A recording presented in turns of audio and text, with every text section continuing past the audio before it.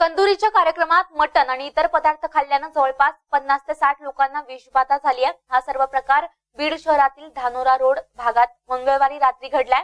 या सर्व विषबाधित लोकांवर बीड जिल्हा रुग्णालयात उपचार सुरू आहेत। बीड शहरातील धानोरा रोड भागात जागरण गोंधळानिमित्त कंदुरीचा कार्यक्रम मंगळवारी रात्री ठेवण्यात आला होता। रात्री उशिरा जेवण सुरू झालं। 11 वाजण्याच्या सुमारास एकामागून एकास त्रास होऊ लागला। काहींना उलट्या तर काहींना मळमळ होऊ लागल्यानं तात्काळ संबंधित व्यक्तींना बीड जिल्हा रुग्णालयात उपचारासाठी दाखल करण्यात आलं। रात्री 11:30 वाजेपर्यंत 50 जणांना ऍडमिट करण्यात आलं होतं। त्यामध्ये 14 लहान मुलांचा समावेश आहे। या घटनेची माहिती अन्न आणि औषध प्रशासना विभागास देण्यात आली आहे। सर्वांना अन्नातून विषबाधा झाल्याचं डॉक्टरांनी सांगितलं आहे।